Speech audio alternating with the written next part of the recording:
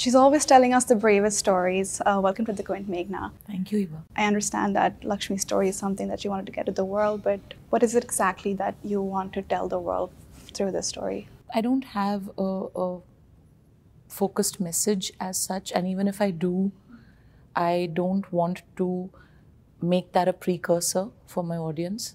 I don't like doing that. I, as a person, don't like being told how to feel and what to think, and I'd like to give that to the audience as well as a filmmaker. Personally as well, when I first read the title of the film, the onomatopoeia, the sound word that comes with it almost had a sense of positivity to it, which as an audience confused me a little bit. And it's slowly grown on me as well. So I wanted to ask you how you came to that decision. And Chhapaak is the sound of a splash. I knew that I would have a title song in the film, and I knew that I wanted the film's title in the song.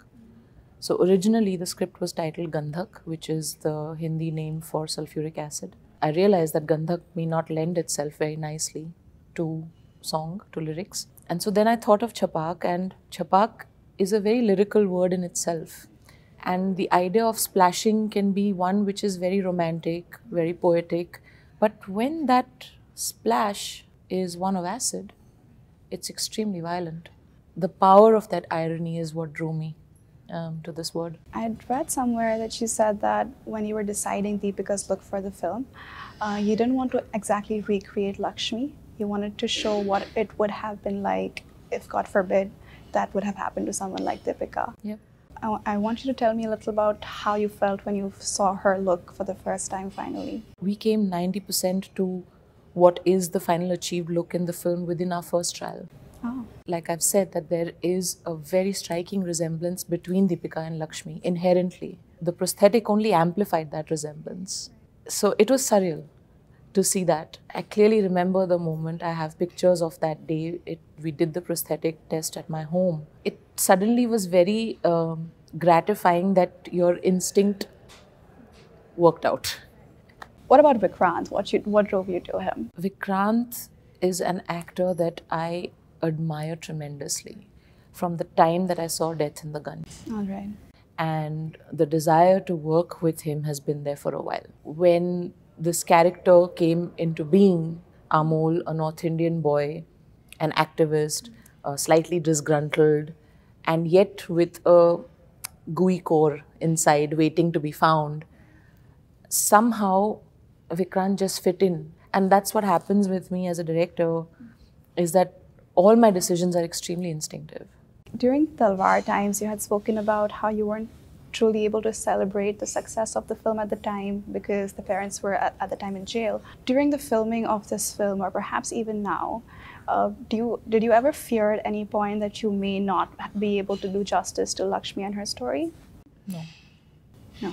Because when you know what you've written and you've done a lot of work at the script level itself, half the process is achieved there. If you have those kind of doubts, you should not be venturing into telling a story like this. You need to be extremely sure. Did Laxmi get to see the film? Yes. She saw the offline cut actually. She's very happy with the film and she loves it. She loves how it's turned out. You've worked with Alia, you've worked with Deepika. What is it about the two actors that you find unique to both of them that probably sticks out to you? And as personalities, they're very different. right.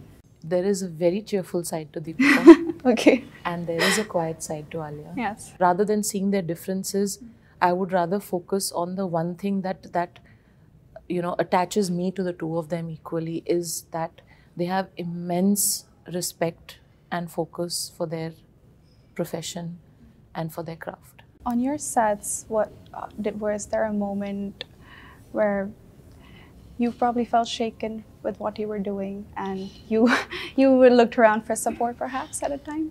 No, I can't give myself the luxury of looking around for support because that's part of my job as a director. But I know that if I ever need it, I have the entire 200 people on the set to have my back. Right. Because that's the kind of team we are.